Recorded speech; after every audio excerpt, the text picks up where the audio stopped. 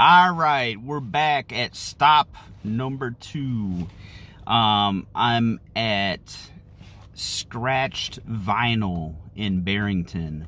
I met the owner one time. He basically bought like Rainbow Records in Barrington, the previous record store stock, and then started his own business. So I'm at stop number 2 on the independent record store day.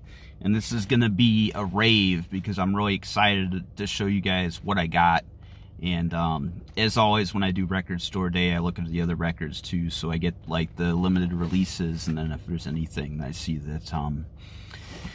that's attractive for the right price, I just grab it. So this is stop number 2. I'm gonna have a wrap-up video where I go through what all I got.